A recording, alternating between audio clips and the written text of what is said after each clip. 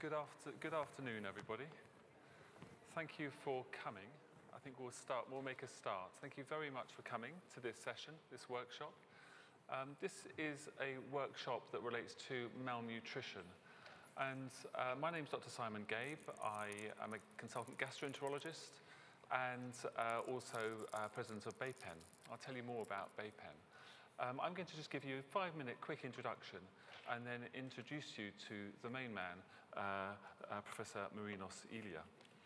So I'm just, by way of giving you some small introduction, picture of Europe we have here, and the population of Europe is something like over 800 million. Lots of issues obviously relating to Europe at the moment, but one of the key issues from our perspective at this moment in time is about malnutrition. And it's estimated that probably about 33 million people in Europe are at risk of malnutrition or are malnourished. And that isn't something you would naturally think about. You wouldn't naturally think of the degree of malnutrition that exists in a developed world. You think of it in underdeveloped countries. If you work that out, that's around 4% of the population. And in itself, that may be maybe a little bit of what you would expect. But the challenge a little bit relates to where there are pockets of malnutrition. And Professor Marinos Ilia will tell you more about this. You can sort of see here, and I think it's quite important that you put undernutrition with obesity, and you put things side by side. You can sort of see that in the community, obesity is much more prevalent. We know that. It's a big public health issue. And in the community, undernutrition is clearly less. But if you go into certain environments, care homes and hospitals, you start to see that malnutrition, and especially disease-related malnutrition, which is not really properly understood, is much, much more prevalent than the obesity and the problems related to obesity. And if you start to look at other areas, especially the elderly, you will see that malnutrition is already there. It's something we almost normalize when elderly lose weight. And if you start to look in different places, in hospital, in care homes, or living independently, the number's about 1 in 3. A third of the elderly are malnourished or certainly at risk of it and the complications that will then occur. And we have an aging population. So this is only going to increase. So Bapen is the British Association for Parenteral and Enteral Nutrition. It's quite a mouthful. We're a charity. And we are also a multidisciplinary group that is unique in some respects because we include patients. So you've got dietitians, pharmacists, children, pediatrics, nurses, doctors, and patients all sitting around the table to think, how can we deal with nutrition-related problems? And it's a powerful group that's been going on for some time now. Ultimately, we try and put patients at the center of good nutritional care, and that would be our mission. We try and improve and understand malnutrition. We try and raise awareness of malnutrition, because often it's under-recognized and under-thought about. Provide resources, education, and advice, and bring the different disciplines together. And those disciplines that I showed you earlier are clearly very important, but actually they miss a lot of the management side of things and how you really make changes in government, where you've got, where you're making, if you want, political influence. There are sort of 5 principles of good nutritional care in all settings, and the 5 principles would be to prevent nutrition occurring in the first place where possible. With disease-related malnutrition, you can't necessarily prevent it, but you've got to identify it. And then train the professionals looking after patients, and manage, deal with the management side of things, prevent things. So prevention of malnutrition, dehydration, identifying patients, using validated screening tools, treating patients appropriately, training the individuals who care for patients so they can identify and treat appropriately. And then management of the systems and the structures really to help facilitate all of this so that you can then identify patients better. And that's one of the hardest bits. You need to work across a number of different disciplines and boundaries to do that.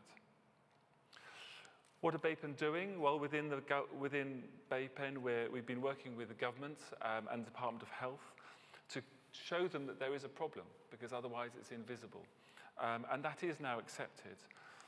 We work with quality improvement scientists to embed nutrition and hydration into Department of Health programs, and bit by bit, that is slowly happening. Networking and collaboration, working with a number of different partners and charities, professional bodies within medicine, nursing, all the different professional bodies, and industry, importantly. Industry are very important facilitators to try and help us get the right products and the right treatments out for patients. And then developing the right resources. And MUST has been very important in developing screening tools. Professor Ilya developed the MUST tool. It's widely used globally and especially in England as a screening tool. But that's not the only resource that Bapen has been involved with. There's a lot else that's on the website. And some of the resources we will have for you today. So here I'm delighted to present Professor Marinos Ilya, who has over 700 publications in the field of nutrition and nutrition research. He has chaired a NICE quality standards group.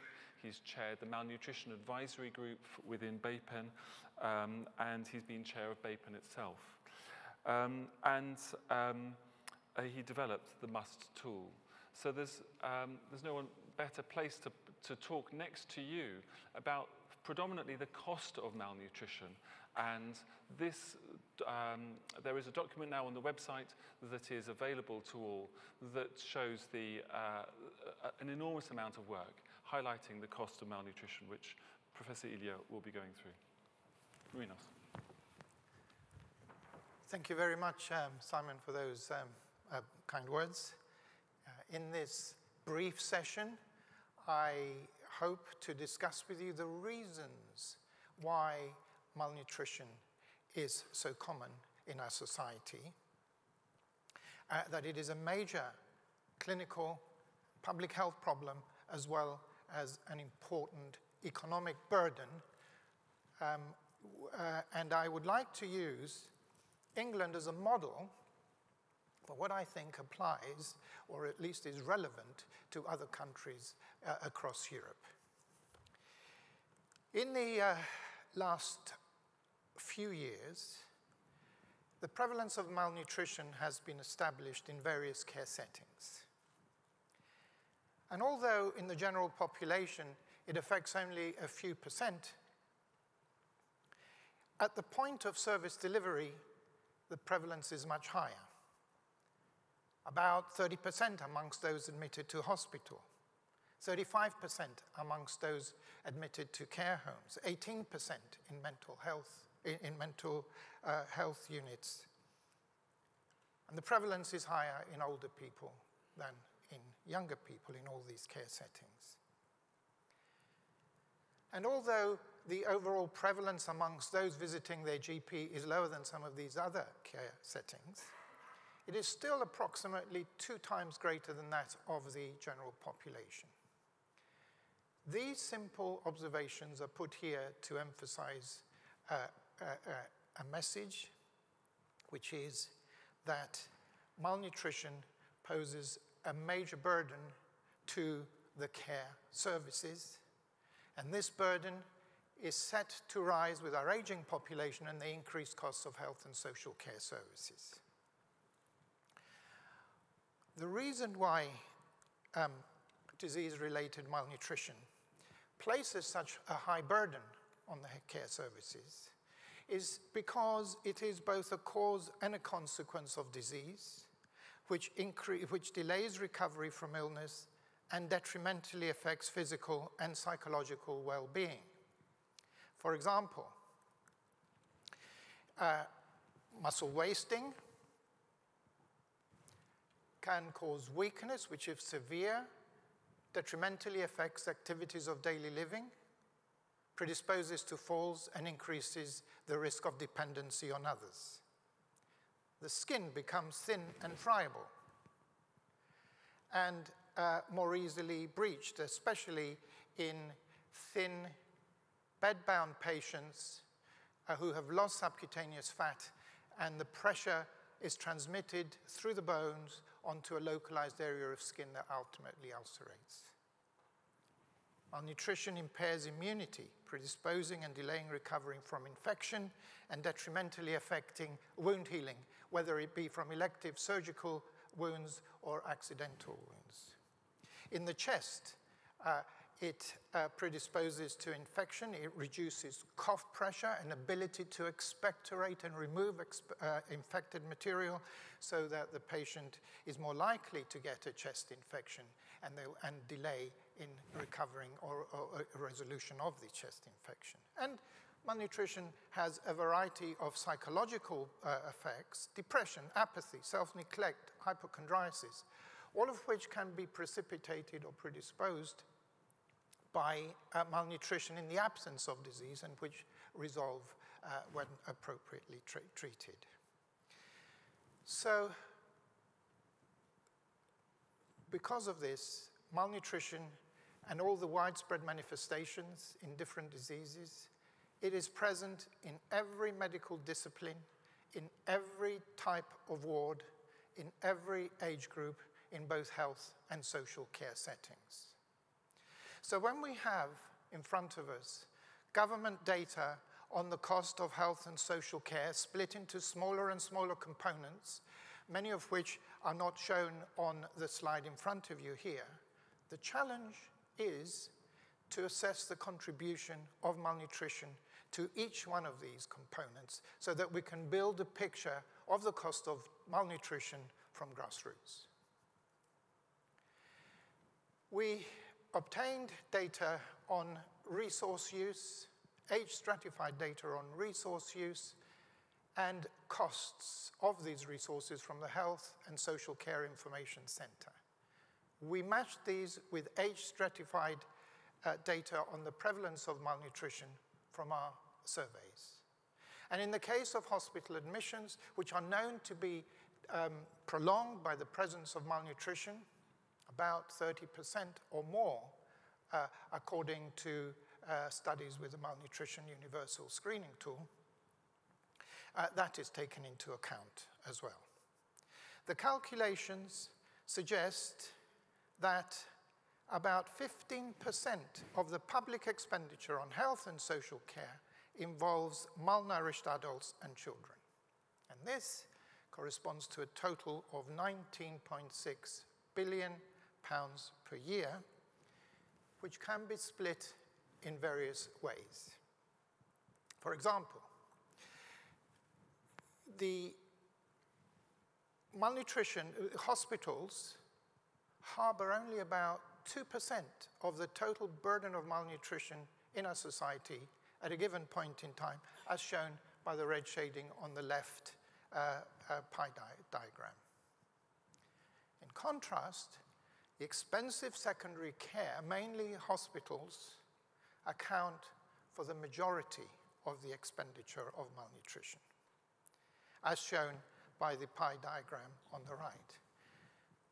This diagram also shows that more of the cost of malnutrition goes to secondary care than primary care, and that healthcare as a whole, and more to secondary healthcare as a whole than social care. In addition, as the next slide shows, a disproportionate amount goes to the older population, so that of the total cost of malnutrition, a little more than half goes to people aged 65 years and over. Although older people, 65 years and over, account for about 16% of the general population, they are responsible for a greater proportion of the healthcare use. And since the prevalence of malnutrition increases with age, it accounts for this disproportionate effect that we see on the charts in front of us. But it must be remembered that just a little under a half of the total cost of malnutrition involves people under the 65 years, and campaigns to combat malnutrition should not just be solely restricted to the elderly population. Another way of expressing or illustrating the results is to imagine that the total cost of malnutrition is represented by the area on this slide. The data in red indicate the total cost of malnutrition to England and the per capita cost as well. Disease-related malnutrition is shown here in this circle, drawn in proportion to the total cost, and this represents about 15% of the total health and social care, and as much as £370 per capita each year.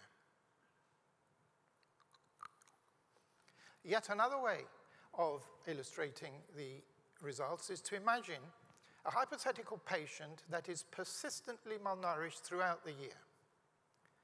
Such a patient costs over 3 times as much as a persistently non-malnourished patient. Whilst these observations indicate that malnutrition is a major burden to our society, they do not indicate the extent to which cost savings or costs would occur if there are interventions. And that is an issue that interests a whole range of audiences, including clinicians, planners, public health, nutritionists, and others. The second part of our economic report addressed this issue, and the second part of my talk now will also address this issue. We examined the potential cost or cost savings from nutritional intervention by comparing or examining the difference in the cost of the current pathway of care versus the proposed pathway of high-quality care as recommended by the NICE clinical guidelines and quality standard. We used information from the Information Center, census surveys, national malnutrition surveys, systematic reviews, and other literature, and we relied on expert opinion to define current practice.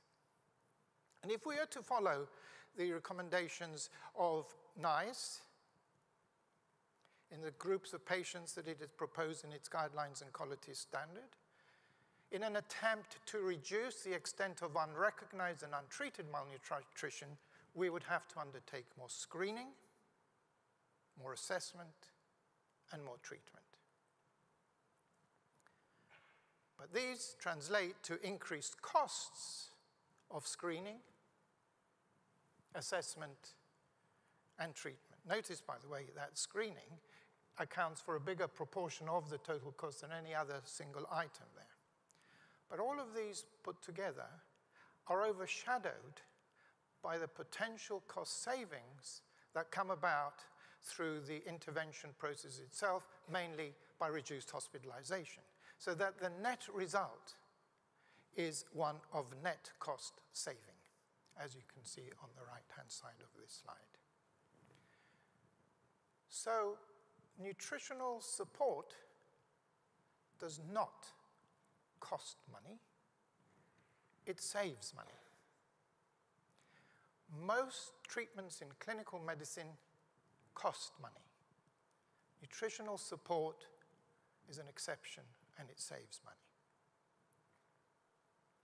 A couple of days ago, I examined the updated NICE website on the cost savings analysis, and this website shows some 400 results of some 472 cost analyses. A separate website, also in NICE, shows the cost saving, that's in the guidance category. Separate database shows the guidance that has resulted in cost savings. And there were 42 of these cost-saving guidance. Most of these were clinical guidelines. One was a quality standard, and others were technology assessment, medical technologies, diagnostic guidance, and other types of nice guidance. What is interesting about these is that nutritional support in adults ranked 5th overall in the extent of cost saving that it could produce, and 2nd out of 18 in the clinical guideline quality standard category. And it was unique in being the only quality standard in this cost-saving guidance that was associated with a cost saving. The website also has provided recently the impact that these cost savings are likely to have. And overall, there were only 5 that had a high impact. Most of the others were considered to have low impact. There are only 2 that had a high impact in the clinical guideline quality standard category, and nutritional support in adults was one of those. And quality standard in nutritional support was unique in that it was the only one in that category. So these observations suggest why nutritional support in adults is ranked 2 overall in the cost-saving guidance amongst the clinical guidelines, 2nd only after long-acting reversible contraceptions, and above the hypertension update, which undertook cost analysis to update the previous ones that were produced by hypertension. Our economic analysis has undertaken a more rigorous analysis of the data, more internally consistent, and involved greater treatment of unrecognized and untreated malnutrition, using considerably more evidence base in its analysis.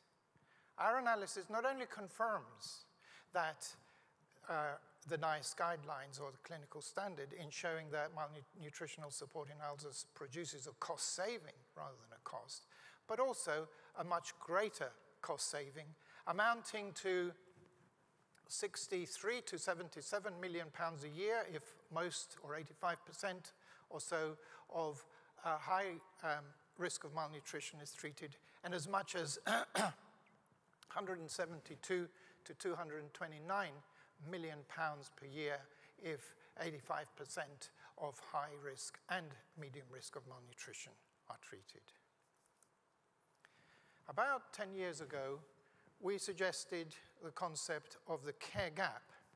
That is, the benefits one is likely to obtain from nutritional interventions is likely to be greater when the gap between current care, indicated on the bottom of this triangle, and desirable high-quality care, such as that produced by NICE, is large than when it is small.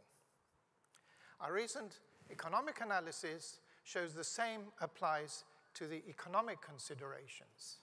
The cost savings are likely to be larger when the care gap is large, and when the proportion of unrecognized and untreated malnutrition is also large. It is also higher when the admission rates and prevalence of malnutrition are higher in the hospital setting. So this actually illustrates a whole range of factors that we've considered in our modeling, and you will see that some factors have big impact, indicated by the horizontal bars on the net cost saving from the base case analysis, and others have small impact. One sees that hospital admissions have a big impact, so that, for example, 20% variation in the admission rate has approximately a 20% effect on the net cost saving. We've introduced this variation not because we're so much concerned about the uncertainty about the admission rates because we have used the best available information that we have about admission rates in the UK, in England, from the Health and Social Care Information Centre. We've introduced it here to model the variation in admission rates that may occur between different trusts.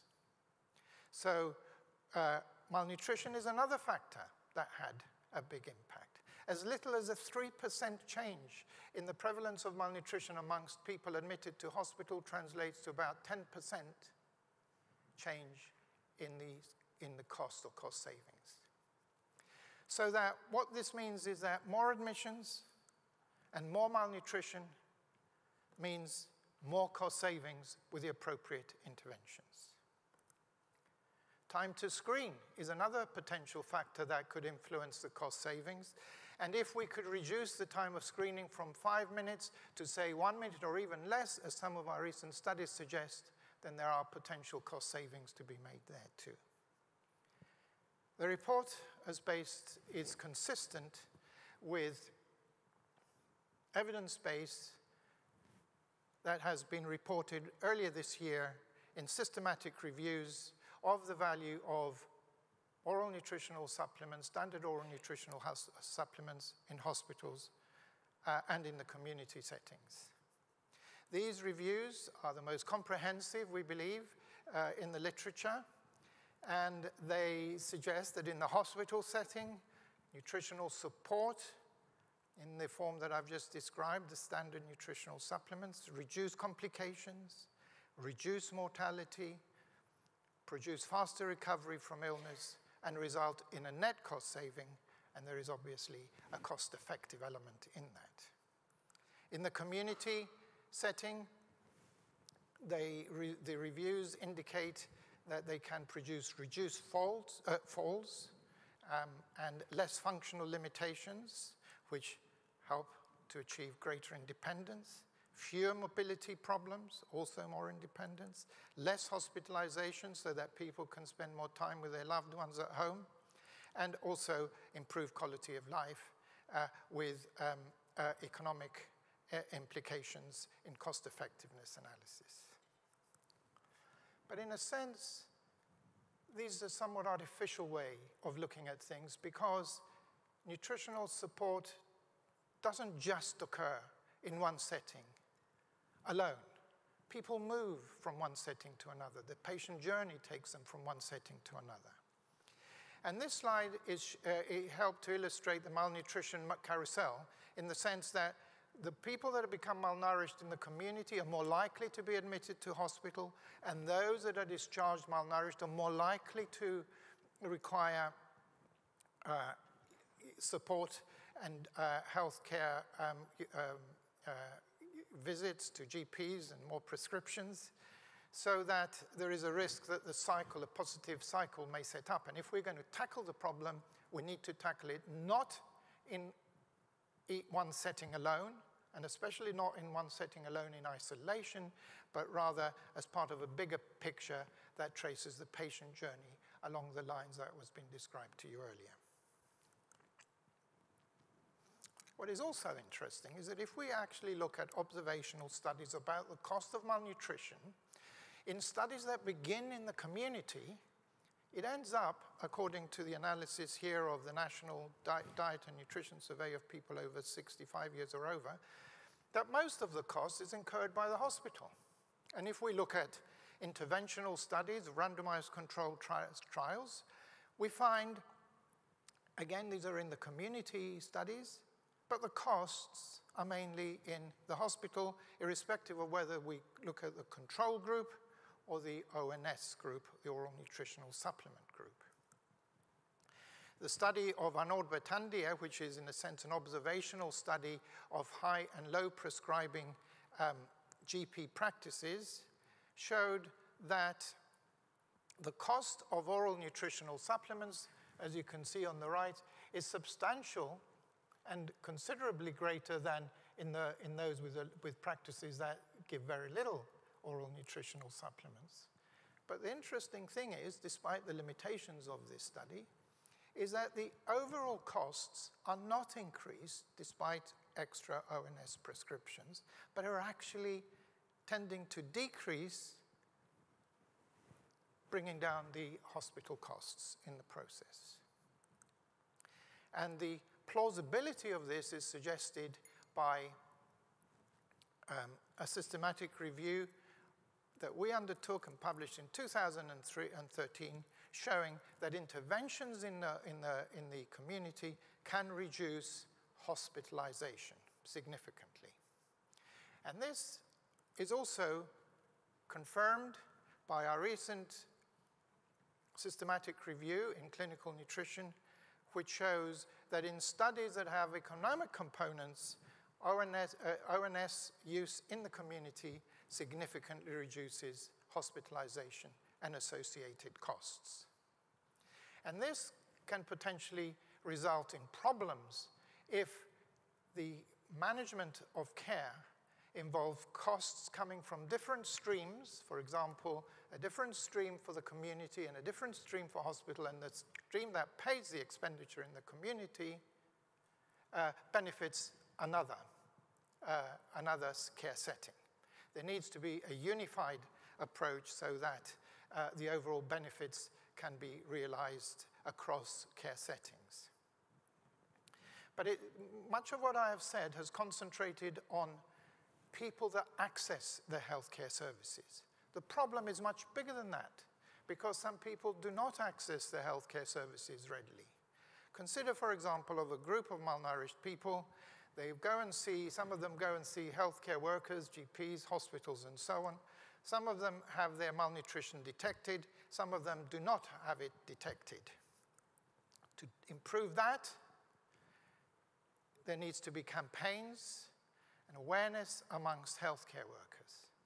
But amongst those that don't access the healthcare services very readily or access them very late, when the problems are much more severe, we need awareness amongst the public, and that requires a different approach, but hopefully an integrated approach with a clinical one.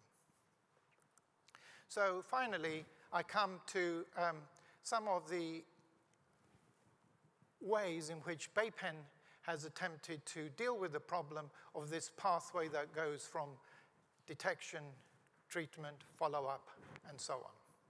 But here, I present it in a slightly different way in order to emphasize some of the clinical and public health elements of the approach. So raising awareness obviously involves awareness amongst care workers as well as the public. And this has taken, and we've attempted to do this via reports, media, websites, working with other services, with the care services, and also with stakeholders. In relation to the public, we have produced a report that has been called The Patient Voice, Nutritional Care and the Patient Voice, how we're being listened to by bringing together the care workers, the patients, carers and family members or organizations that represent them. We have also attempted to affect or have an impact on the public by a self-screening website so that people can pre-screen themselves or screen themselves in the community and go to their GP with their results and some advice based on an integrated approach from multiple organizations. Education and training is important amongst care workers and the public. E-learning portal and interactive e-learning modules on nutritional screening. We have 3 of these, one for the hospital setting, another for primary care, and another for care homes, which are supported by government and the Department of Health quite strongly. Decision trees have also been developed by Bapen in various topics that will help healthcare workers make decisions, key decisions in clinical practice. There is also nutrition screening initiatives, because if a problem isn't diagnosed, it can't be effectively treated. That's the beginning of the pathway. And there are screening that can be done by care workers, and as I've indicated previously, the public as well. In fact, there are 2 types of self-screening.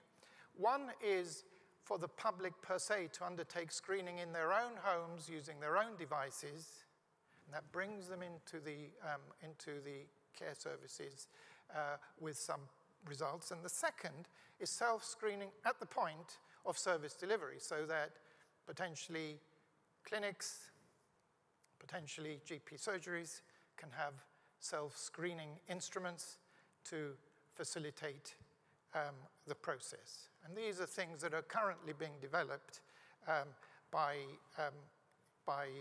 various workers in Southampton, where I work, and also by Bapen. The guidelines need to be made widely available, and we are working with various organizations to produce guidelines and standards, but Bapen produces its own guidance as well. I put public there as well because there's about 6-7 million informal carers in the UK. People that are family members. Should they be trained? Are they be getting consistent messages? Perhaps this is an area that we need to think about more in the future. And the same applies to issues relating to regulation and inspection processes, which obviously affect carers and workers, but the information that is given to informal carers may also be important. It is interesting that last year, the Hospital Food Standard Panel report on standards in NHS hospitals produced 5 standards, which are now incorporated into the NHS contract. One of these was to deal with nutritional screening. And Standard 3 stated malnutrition universal screening tool, Bapen, or equivalent validated screening tool. And although this is predominantly for the hospital setting, it actually extends beyond that setting, because people that are recognized as being malnourished have to be treated, and the treatment often begins in hospital but continues in the community, especially if the stay is very short. These standards are important because, having been incorporated into the NHS contract, they become legally binding according to English law. And that's a step in the right direction. Of course, all these things have to operate in an integrated manner across care settings with an appropriate infrastructure, which we've been trying to bring together. So, in summary, ladies and gentlemen, amongst the key messages that I'd like to leave you with is that malnutrition is not only a common clinical public health social problem, but also a major economic burden. About 15% of the public expenditure on health and social care involves malnourished subjects, corresponding to £19.6 billion, and that it costs over 3 times more to manage a persistently malnourished subject than a non-malnourished subject. With respect to the cost savings, it costs more not to treat malnutrition than to treat it.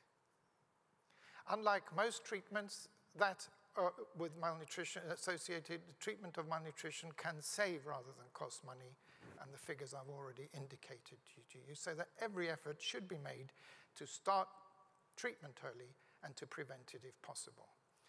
However, exemplar centres need to examine the cost savings in practice using coordinated operational infrastructure in groups of malnourished subjects, as recommended by NICE and the broader population of malnourished subjects as well. I would like to encourage you to visit the Bapen stand at this meeting. There had been some difficulties in the arrival of this stand through London traffic, but I am told that it is due to be ready here by lunchtime. So do please visit it to learn more about Bapen activities and to discuss public and clinical initiatives to combat malnutrition. I believe the stand will be downstairs rather than upstairs. Please also visit the Bapen website, where you can download many publications and get more information about some of the initiatives that I have briefly described. You might also be interested to know about 1 or 2 forthcoming meetings. The Bapen Annual Congress is due to take place on the 8th to 9th of November in Brighton, England, and there's a training and educational session the day before. for a more broader European perspective, you might like to consider ESPEN, which produces a big meeting with a lot of scientific data in it. And that is due to take place in Copenhagen, Denmark. And lastly, I put a meeting that is by invitation only, but just for you to be aware of, the European Nutrition Alliance for Health, Optimal Nutrition for All, because it is an attempt to coordinate strategies amongst different European countries so a pan-European initiative can be put in practice, especially if we're going to remain in the EU. Yeah. Thank you very much. Thank you very much, Marinos. We've got some time for questions, so just put your hand up. I think there's a roaming microphone that will be coming. Thank you. John?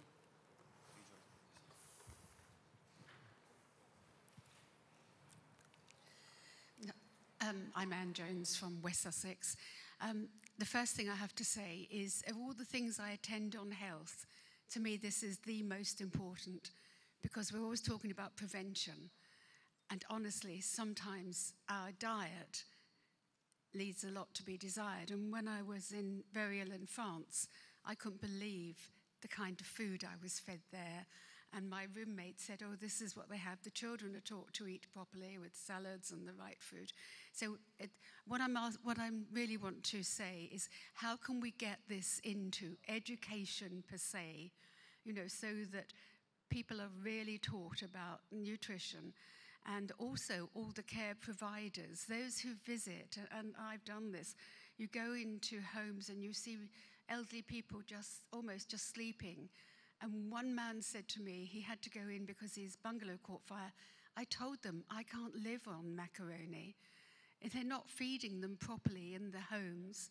And even the Meals on Wheels, for me, leave a lot to be desired. So it's how we get this message out to the wider community. Do we need to put it on EastEnders or something? Well, actually, that would probably help, because raising awareness is an important issue.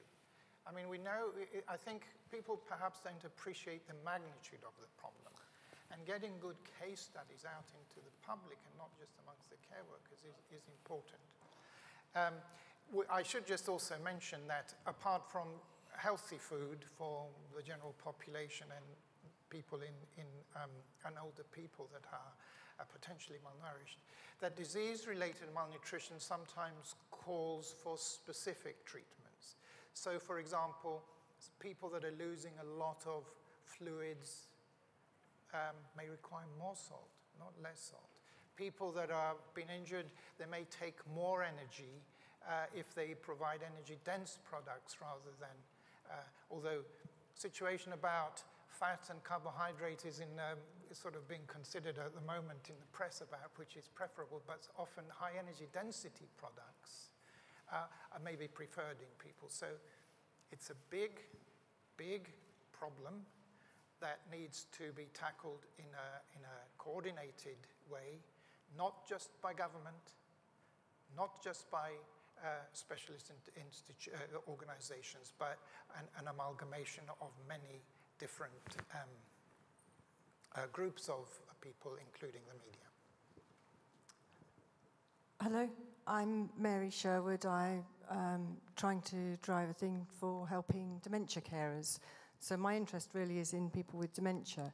And I heard about a case where a care home replaced the tea and coffee with half a pint of water. But they didn't just provide it, they actually stopped and helped them to drink it. And they found it reduced falls and it reduced confusion. So it isn't always just about food. Quite often drink is a really vital thing. But I don't know how many other people have experienced this, but in hospitals or even in care homes, food and drink for people with dementia, often people come along, they put it there, the person has no idea what it is or what you do with it, they walk away, they come back, they go, oh, they didn't want it, and they take it away. Or you have a jug of water, this was the case with my mother, a jug of water with a glass on a table by the radiator, it gets nice and warm, She'd no idea what it was. She thought it was for watering the flowers. When we complained, they said, it's okay. When you visit, if you'd like to, you can go down the corridor and get her a cold drink out of the fridge. You know, there is a huge amount that can be done with very simple things like making sure that people with dementia in hospital or in care homes, that there is someone helping them to eat or drink. Thank you very much for those comments, and I might just add to that in the sense that there have been some surveys, for example, in hospitals and care homes, that have examined, they've asked how many of your patients are being helped or are having appropriate treatment with nutritional support, specifically on nutrition.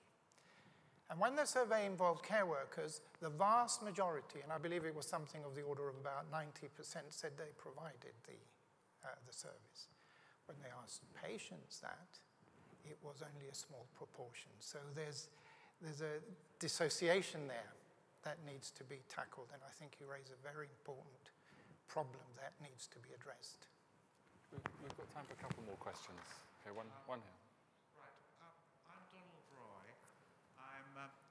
I'm just become Emeritus Chair of Health Watch Wandsworth, and there are a couple of immediate things which certainly Health Watch, either through its enter and view function or through its representation on health and well-being boards, could actually do to tackle this. And certainly I'll be going back to suggest to my successor. The two immediate ones are that the enter and view function, particularly when visiting care homes, could be used to ask questions about the feeding arrangements in care homes. That doesn't require a huge amount of expertise. It's something that essentially interested lay people like Health Watch volunteers are more than capable of doing, and we can feed straight to the CQC and to the local authority and elsewhere if we want to. And similarly, the health and well-being boards, certainly in England, are responsible for something called the Better Care Fund.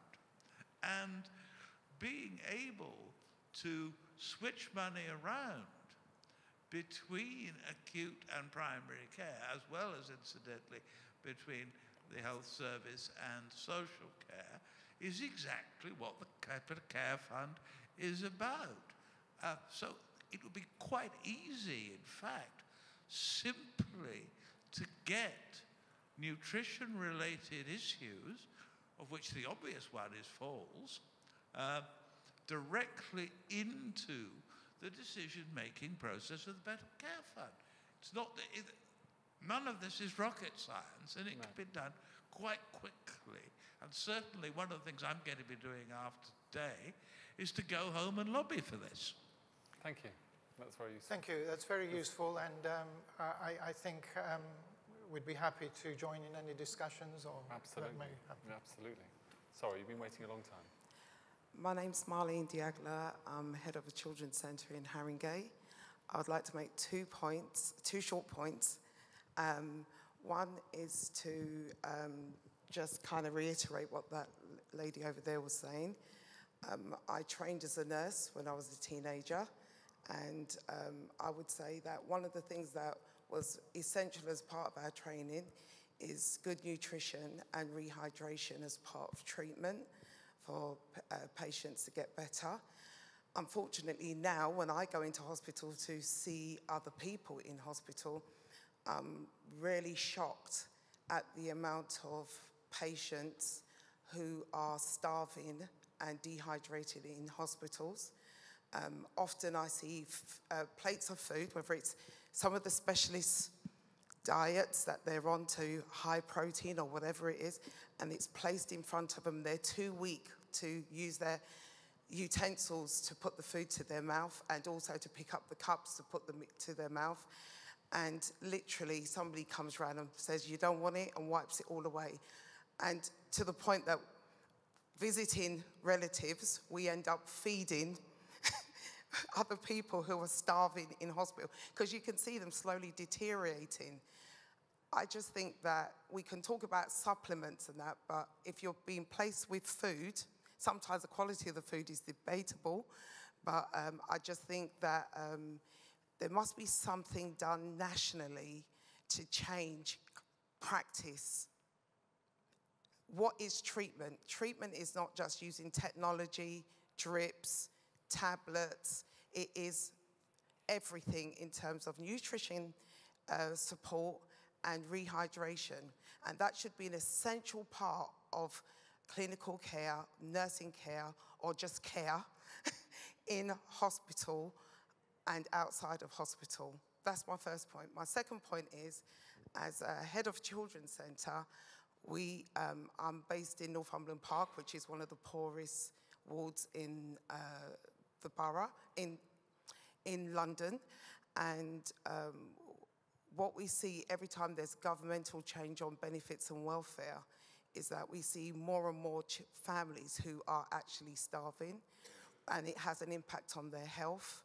There's more hospital admissions, more GP appointments, and I send my staff into homes to just see what help is needed to be given on a general basis, and often staff will come back and say there's no food in the fridge, there's no food in the cupboards, and we've had to start all kinds of programs working with churches, local voluntary groups, and also using our small resources to try and address the need.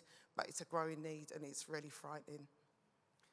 Thank you very much. I think we would agree with those points, especially the fact that the government itself, the NHS itself, the Department of Health in itself can't deal with the entire problem, and linking with some of these other organizations can help deal with the problem in a more profound way within our society. So thank you very much. We've gone over a little bit into your lunch break. Thank you for attending, and please feel free to come to the stand and ask any more questions you have. Have a good day. Well done.